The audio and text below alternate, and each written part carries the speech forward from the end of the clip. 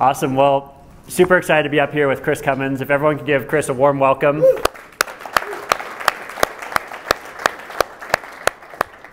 So I don't want to steal Chris's thunder, so I'll let him introduce himself in a second. But I just wanted to share why we invited Chris out here to be our featured guest speaker at the summit. So for the past 30 years, Chris has been driving value creation in his businesses and has been an inspiring leader. He's worked in general management roles at companies that we admire, like Danaher Corporation, and he's currently the president and CEO of Micronics and an operating partner at Vance Street Capital. Chris and I were put in touch through a mutual connection, and I'm always looking to learn from people that are further down the path than I am about how they have led businesses.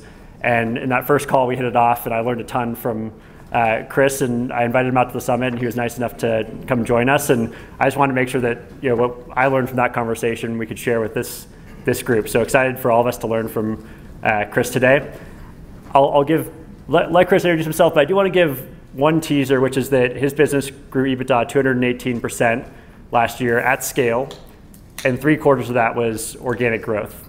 So just to give you a sense of the kind of results that Chris is driving, and he's doing it in a really special way. So today's discussion, we're going to break it down into 4 parts. We're going to start with Chris's background, and then we're going to go into his leadership style and talk about leadership.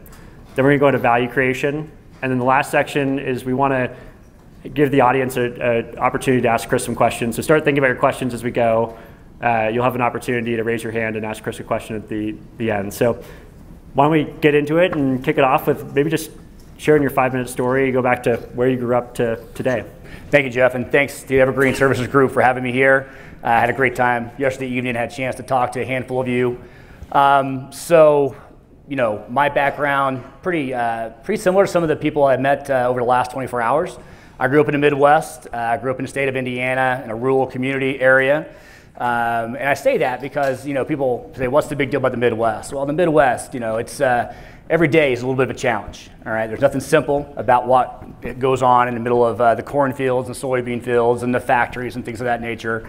And it was a great way to grow up. My dad was a factory worker, so we had a large farm, but we leased that out. So I was always working and doing something in the mornings before school, after sports, after school.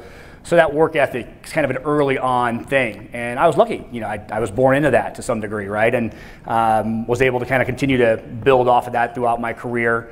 And, growing up in Indiana, the opportunities to fix things, solve things, work on things, help your neighbor, those are all kind of everyday types of things. So having grown up there, played sports back in the day, 30 plus years ago, having grown up in the 70s and 80s, you played all the sports. You played basketball, football, baseball, you ran track, and whatever else you could do and get in trouble and steal your dad's truck at night and take off to the cornfields and things like that, right? So that was a great way to grow up. And growing up there, and also later in high school during the summertime, working at my dad's factory. He worked for Chrysler.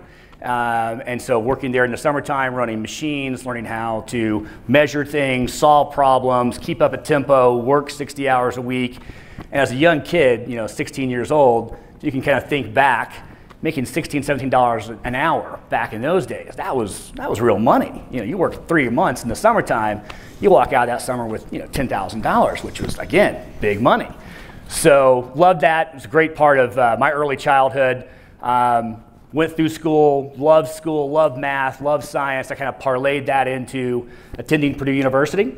Studied electrical engineering, got my degree from that university. Had a great time there.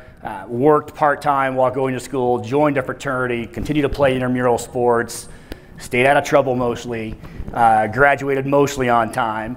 And after that, utilized the Purdue's really very structured and organized interview process with many companies coming on campus, on the mall, and you'd interview with 10 or 20 companies in a period of 1 or 2 weeks and secondary interviews, and ended up getting a job offer when I graduated in 1992 to go out to California. And whatever job they'd offered me, I'd have probably taken it, to California. That was a big deal. I started off as a production supervisor working for a company called Robert Shaw Controls, an industrial controls manufacturing company. They were hiring young engineers like myself to bring process, to bring problem solving, to help bring new eyes to the shop floor. It was a fairly traditional machine shop assembly operation in Long Beach, California, a UAW factory. So a lot of rules, a lot of home base, a lot of tenure. That was like motherhood and apple pie to the employees that were there, 400 plus employees in that factory. And it was a great opportunity, and it was really a foundational opportunity for me coming out of college to start applying some of the things I learned in college, but really learn how a business works. And this is a company that was in a bit of distress. They'd hired a new general manager. He was brought there to help turn it around and to bring what then, in the 90s, was still a fairly new concept around what they called continuous improvement and the Toyota production system and lean manufacturing, words that back then a lot of companies weren't talking about. That was still very much something that companies more in Japan, primarily Toyota, was doing. It was starting to make its way over to North America. So very fortunate to start off on the shop floor, learn how to deal with people. The most important part of any job, as I'm sure all you know or are learning, getting their attention, getting their respect, learning from them, establishing communication, expectation, and then starting to take these tools that we were starting to be taught, these consultative tools from people who had worked at Danaher or had worked at Toyota, came on board, and really for a period of 3 to 4 years, they were our coaches, our teachers, our mentors, to make sure we had the right process in place, teach us the tools of daily management, what kind of metrics should we have in the business, how do we take those things and value stream map our process. Focus first on the shop floor, because that's kind of the easy wins, get people's attention and improve quality, improve cost, improve productivity. But over the period of 3 or 4 years, we took that into the back office. How do we do AR? How do we do engineering change notices? How do we innovate? How do we design things to have fewer parts? Things of that nature that really also started creating a lot of value in our company. And over a period of 6.5 years with that company, I was able to progress from a production supervisor to a manufacturing manager, having multiple departments, to then getting a chance to run the engineering department for that company, then progressing from that to being a strategic business unit or a small business unit manager, having a little bit of P&L experience with a small part of the overall Robert Shaw controls.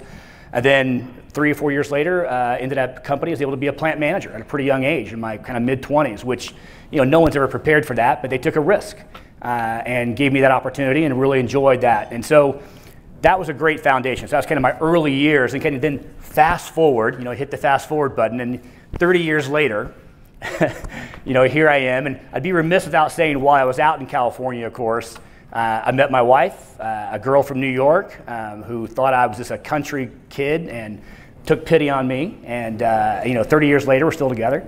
And since that time, not just a career that's been important, but we've had a great marriage for 26 plus years. Have 2 young boys at this point now, both in college, both in business school, both taking different paths, but loving the finance side for one boy, the data analytics and systems for the other kid. They both play sports, so we've been really fortunate to have a good balance of my good career and my wife's good career early on, and then now a great family as well. And that's very important to have that balance. So that's a little bit about me, and over that 30 years, I've had opportunities to work for multiple companies, medical device companies, bauxite mining companies, aerospace and defense companies. Worked for, as Jeff pointed out, a company called Danaher Corporation, ran a couple operating companies for them. Great opportunity. We'll talk more about that later, I think, and kind of the value creation process that I learned from the Danaher team and Larry Culp. But really fortunate to have had a great journey so far. I don't think I still got some more miles to put into this, but it's been great, and really enjoyed it.